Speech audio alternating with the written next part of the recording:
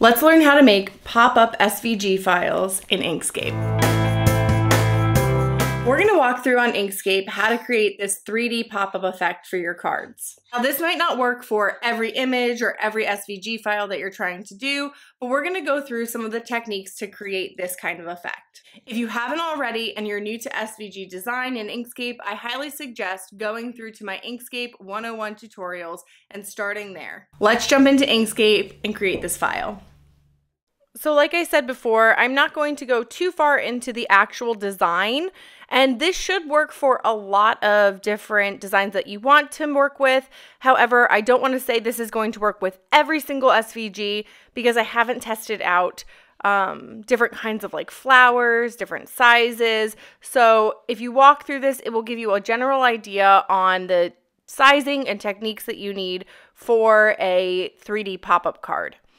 So you're going to be working with strokes, and if you need to go back, I definitely suggest starting with SVG basics because I'm going to just be using a lot of different terms and not going into it. So we're going to be working with strokes in this because at the end we're going to be differencing into our background, our insert. So we don't want to have any sort of fill when we're doing our SVG. When you're doing this, however, I doubled my SVG file. So once I had the whole mom written out, I actually duplicated it. So like this heart and this M, and I had that filled off to the side so that when I sent it over to my Cricut, it actually had like a top part, like another layer basically. So I had the pop out insert, and then I cut out the heart out of gold, and I cut the M out of pink so that I had two layers, because your pop out is only going to be your basic backing insert color. So I don't know how else to say that. So it's not going to have like any dimension or anything like fun to it. It's just going to be a basic pop out. And I am working with a font, so make sure that your font is turned into an object before you change over to your strokes, so that way you can use your strokes and they actually have nodes. So the first thing we're going to want to do is remove these segments. So I'm using the delete segments, not this one. I'm using the delete segments. So this breaks the segment. We want to delete them in between the bottom and the top. Now, if you're working with a different letter, you just want to make a space where we're going to add in a perforation line over a full cut line. So we want to delete those, and then we're going to make extensions up, not down yet, just we're focusing on the top of your image or your letter. So I didn't do anything to the heart yet. We will do that later. But I deleted the segments between the tops of the M's because that's where I'm going to extend the pop out. That's where it's going to pop out from the M. So depending on your image, it doesn't matter where you really put this, how big it is, but you want it to be a straight line up. And again, we're only working with strokes. So I use my Bezier tool over on the side to draw a straight line up. So you can see I'm grabbing my Bezier and I'm drawing a straight line. I don't want it to connect, so I'm going to just make it far away. And I'm just drawing a line, making sure the nodes are perfectly straight. And then I'm going to have it go over and connect. And now I'm duplicating that. I want those top points across the entire SVG to be the same. So this is going to be our main height, and that's the one I want you to focus on. And so now we're moving over to our heart. We can extend this one a little bit up since the heart is sitting a little bit lower. It's not even that it's sitting lower. The top point is actually the same because I made them the same height. But we want to make sure that the top points of these lines are all equal across the top. And you can use your align and distribute when you're in your nodes section to make sure all of those are the same. You can also just use align and distribute when you're not in the nodes. But just make sure that all of them are even across the board. That's your main part. And we will fix where they connect on the heart later on. I don't want to worry about making our space there. So this is how your SVG should look. They should have an extension, and that's what's going to make it pop out. So now what I'm going to do is I'm going to duplicate this. I'm going to combine it. So you're going to go to combine. Make sure before you do that, you duplicate this little marking. That's going to be our measure for where we put this SVG inside the insert. So now we're going to go to path and then combine. Make sure you go to combine and not union. If you go to union, it's going to completely mess up all of the lines. So make sure you do combine. I use that when I'm using strokes. Then I went ahead and I duplicated that M, and you'll see there's a little glitch here. For some reason it's showing that these are not combined, but they are, and we will use that later to distribute everything out. But I just made sure that everything was even again at the top. That is your main priority, is making sure they're all even across the top with those extensions. So now let's add in some nodes to our heart in between those two lines we just added. So I just added on some nodes onto the line and then use that delete segment. So I'm doing the same thing on the other side. I just add in some nodes to the line and then delete the segment in between. And now it's just like the M where we have that space. And just like we did for the M's, we're going to want to highlight over those extensions and the heart and go to combine to make that all one uniform stroke. So now you'll see there was a glitch. Again, I don't know why that happened, but I'm going to grab all of my files here except for that little piece at the bottom, and I'm going to align those evenly so that they are spaced out properly. And now I'm going to combine all three of these because now this is the one SVG file all together. So we have these two pieces at the bottom, right? These two lines. And these are important because your distance between the bottom of the SVG and the middle of the insert of the card need to be the same as the distance of the pop out at the top. God, I hope that makes sense. So I'm grabbing a rectangle, and this is going to be our card insert. Obviously, you need to have this pop out of something, and so we're going to make an insert, and you can make this, I guess, any size you really want. I'm going to make mine 4.5 by 8.5, and I had my lock on, and I use inches, by the way, so I'm just changing it 8.5 high and 4.5 across. And now I'm grabbing my Bezier tool again, and I'm going to make a line for in the middle. This is where your score line or perforation line is going to be where the card folds. So you want to make sure I'm making it a little bit smaller. I think I made it 4.3. And then I'm just using my align feature to center that. Don't worry about the dashes yet for perforation. And if you want to learn more about how to make perforation lines, please go to my video on that. I will link it below in the description. But now I am aligning that guide that we had saved before, those two little lines. I am going to align that to the middle of this card. And so you want it to be in the middle. That's because we're going to align the mom to it. It really doesn't need to be in the middle. But you want it to be aligned to the top. Like, I don't know how else to say this. To the top and right on that line. So this is how you want it to look. You don't want it to be overlining. This is your distance from the bottom of your M to the line. It'll make more sense when I move over my SVG. So let me just bring this up to the front. And now I'm going to bring my mom file down. I just kept moving it around because I have on the connection right now. So I'm going to just manually bring it down with my my keys, and then you can actually grab both the little lines and you can align them down to the bottom. So I centered it and aligned it to the bottom. So now I know that space is from the bottom of the M to the middle of my card. This is exactly how you want it placed. It does not matter how big you make the pop-up, but what you want is that the spacing is the same. I hope that makes sense.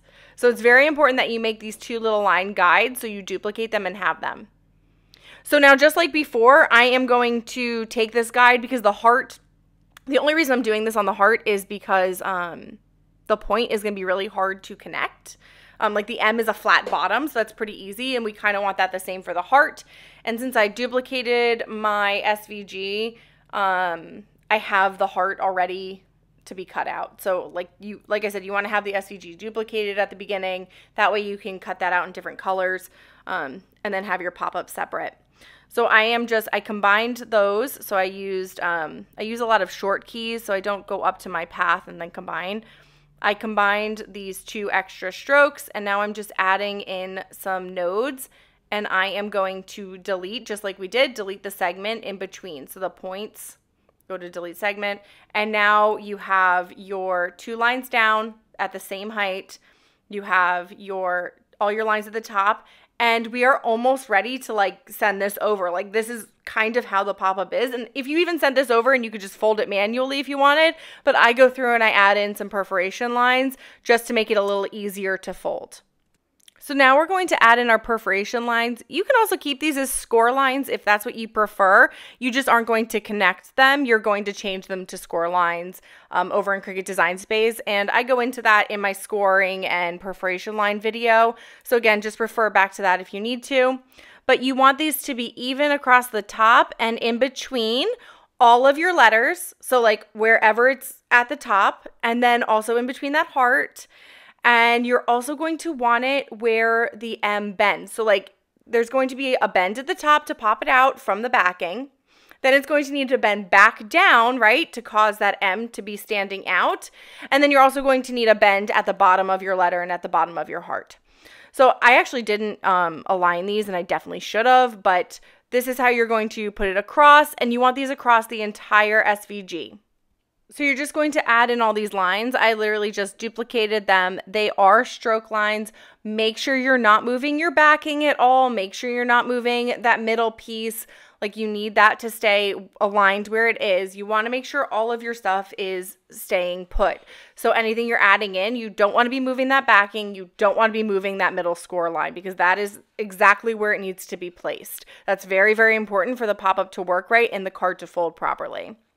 So now I'm just duplicating this. You're adding it to the bottom. Make sure you line up any lines that might be different from the bottom, like on the heart. For the M's, they're pretty much the same, but for the heart, obviously, there's only one compared to the two at the top. And so I'm just going to delete these two nodes, and then I'm going to move over the nodes. And you can move nodes by going into node mode and then moving them over. My only other suggestion, I'm saving this because I was like, oh my God, I'm going to end up having it cancel and close out. So just make sure you're saving as you go along because sometimes Inkscape can be a little finicky. So make sure that your perforation lines are not huge at the bottom because you don't want them to be too small and then not connected to the card and then your card rip. So now I'm just going through and I am going to duplicate those top lines and I'm going to move them down to right where that second fold is going to be. So again, you'll see me move like the back a million times. You want to make sure it's staying where it needs to be because that's literally one of the most important parts of the pop-up card. So zoom in if you need to move this because it's such a pain. I'm not even joking. I must have moved it about 50 times. I wanted to scream.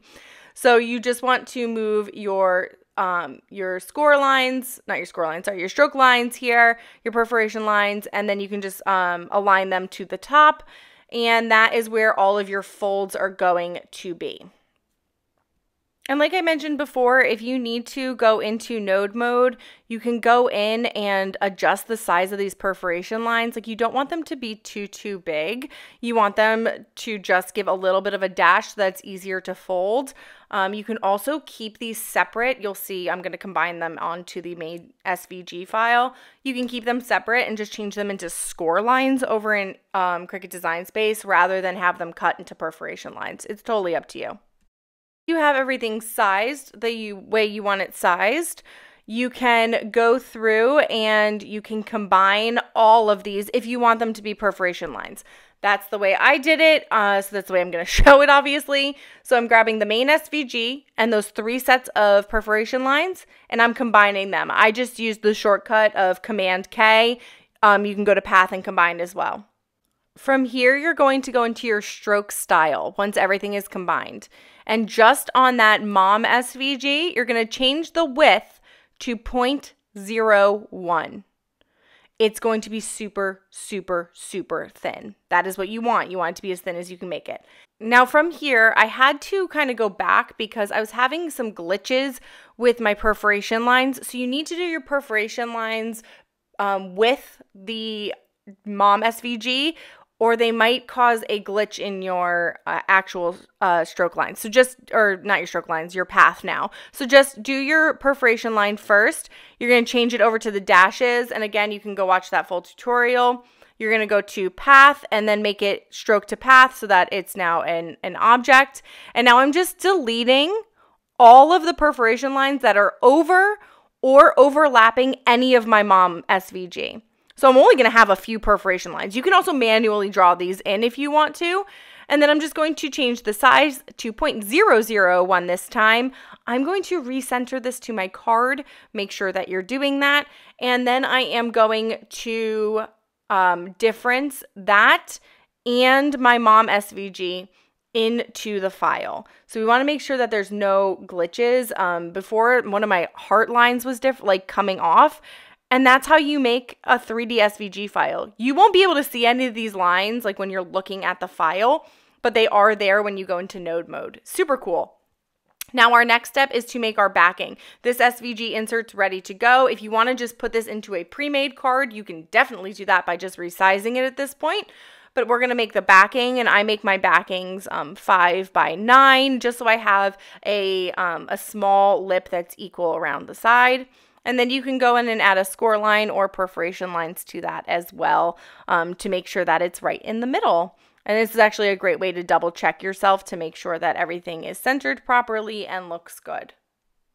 And take your time when making these and give yourself some grace, because I cut this like 8 times, double checking, trying to figure it out, realigning things. Like you see me here lining things here. Like, it takes time to get used to it, and I still have so much to learn, and I'm going to keep trying these out and making new files for you. Thank you for joining me today in my Inkscape tutorial on how to make a pop-up card. If you gained something from this and you enjoyed the video, please don't forget to give it a big thumbs up. It helps me a bunch. And if you'd like to, I would love for you to subscribe and stay notified on when I put out new videos and SVG tutorials. Stay crafty!